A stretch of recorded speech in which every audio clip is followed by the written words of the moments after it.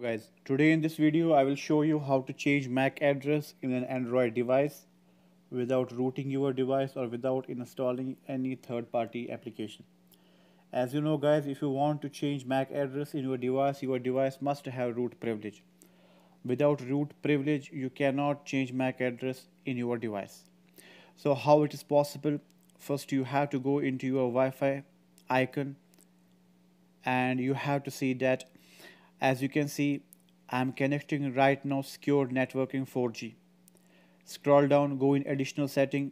This is my in Wi-Fi property. As you can see, this is my original MAC address. Remember the last two digit 8681.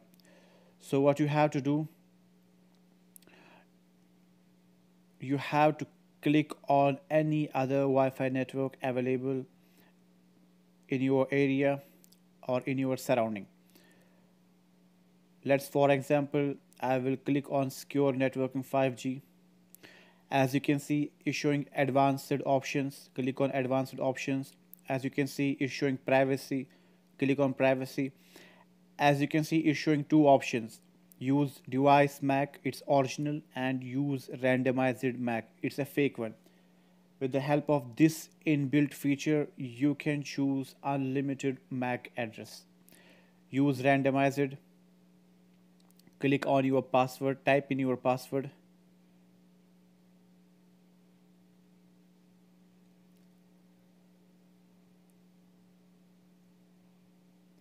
As you can see, right now I am connecting with my secure networking 5G.